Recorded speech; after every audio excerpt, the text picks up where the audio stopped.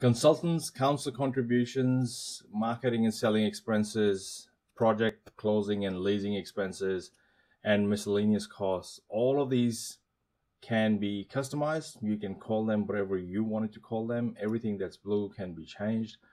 And now you can come in and do your, just put in your inputs. So I've already explained what these 10% things are on the side. They are just your GST. If you have any other tax, you can select that, or select just WET or NA or whatever, and change the percentage, and that'll change the percentage over here. These, because they are in blue, they can be overridden. So if you wanted to override them, you can. So let's continue with adding all the consultants and other costs in there. So what do you want to allow for consultants? Now, always keep an eye on what this is saying at the top. This says pound or dollar per saleable unit. Now, if you allow consultants and call it 5 grand, that 5 grand is actually going to be taken as per unit, not as the total. So if you got 3 units, what you are essentially doing is telling the software that I'm allowing 15 grand for the whole project. So just make sure that this is dollar per saleable unit, and that's not for the entire allowance for the construction.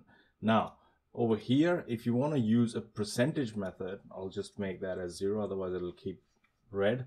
If you want to make this as a percentage method, I use percentage of construction costs.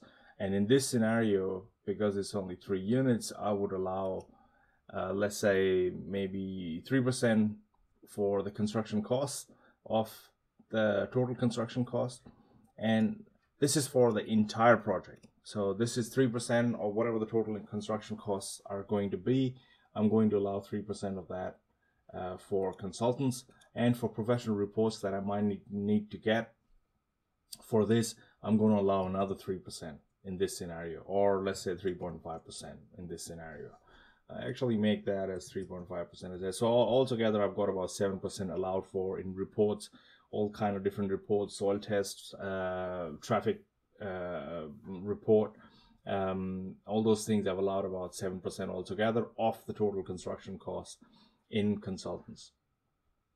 Council contributions, again, if you know them and you can find out, because every council, every state authority has a different way of doing this calculation based on their density, what they want to do, based on their infrastructure capacity. They have all different formulas. I don't think there's any software in the world that can actually cater and give you a calculation for every different every council in the world. So it's best to actually find out what that is, or you can allow a percentage of the land value. So here, just be careful what that actually means. So in Victoria, if we are doing three units or up to 4 units, is usually 4% of the land value. And if I'm doing more than 5 units, it's usually still 5%. So in this scenario, I'm just going to allow 3% of the land value, because I'm only developing 3 units.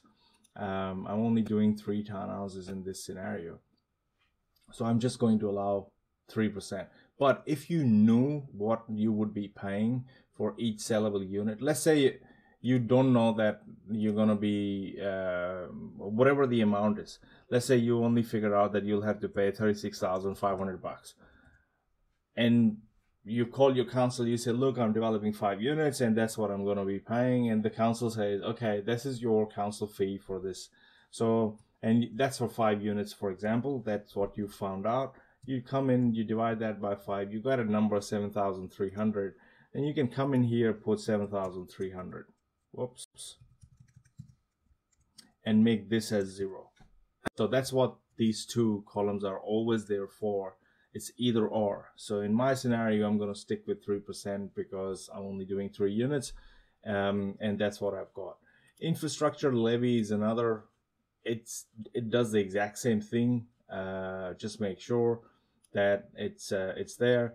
Council contribution, it is there, but if it's GST, you don't have to worry about. People from Australia don't have to worry about. There will be no GST calculated on any one of these things.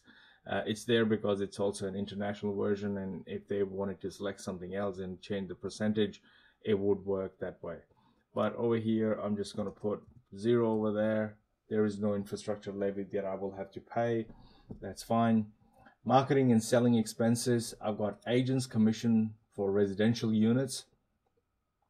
Again, this is pound or dollar per saleable unit, and I can either put in as a percentage of the GRV. So let's say towards the end I would end up paying, let's say, 1.7% as a value of the total end value of each of these units, and I can put in 1.7% here. Or if you are going to pay your agent flat $15,000 per unit, you can come in here and put $15,000 here and make that as 0.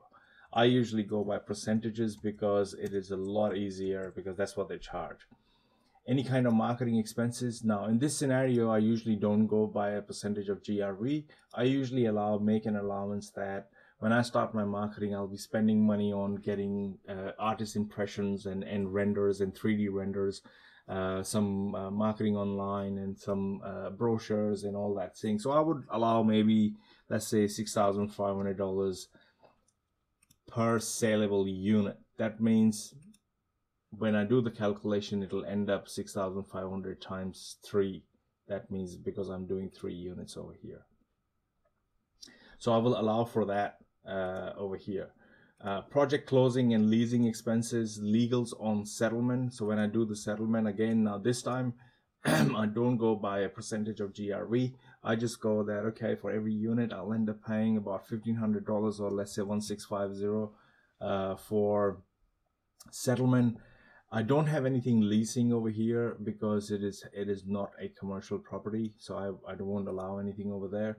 And any other miscellaneous closing costs, I'll allow about $2,000 in there per unit to be able to figure that out.